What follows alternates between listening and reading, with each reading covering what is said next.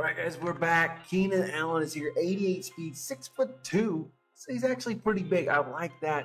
Now, his spin's at 84, and it does not feel good. But first, let's talk about his abilities here and what he can get. Now, he gets deep in, he gets short out, short in. So that's going to separate him between some other wide receivers and make him super important to beat that man coverage. This is his third video today. I already did top 10 quarterbacks. I cleared up the picture between Tua and Luck, all the new guys, and I did a gameplay on Tua. Check that out. Go see him in action. Go see exactly what he can do. Now, here he is, and yeah, Keenan Allen is going to fight forward. I feel like every card does that, and as you saw there catching in traffic, he can get the job done. And here he is hanging on to that. So yes, this card is going to be really good, and I will say he will get open because he does have abilities. He does have the speed, and he's going to be reliable in the red zone because of his size. Jump ball does feel good with him. I will say that. Now, with Keenan Allen here, you're going to see him just be able to outrun people because of his speed, which is going to be really helpful in drag and post routes. If people would start getting a foot race trying to get behind him, he's going to be gone. He's pretty fast. Now, I will say that this card, what is he not good at? Juke spin does not feel good, guys. He's not agile.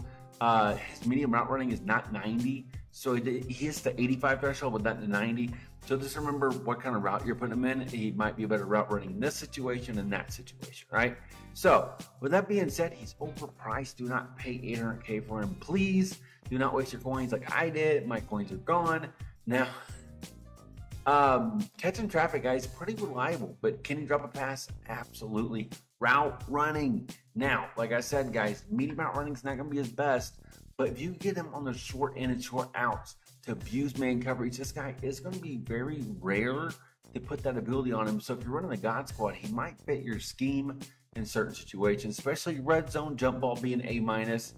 He can go get the ball. Now, overall, he's an A-, and it's basically because of his abilities. But I will say the thing about this card is that he's not good after the catch, right? So if you're trying to juke spin, zigzag with him, he does not feel good at all. He's definitely just the opposite of a Tyreek Hill. He can go get the ball, Hill can't. So with that being said, guys, look at these abilities here.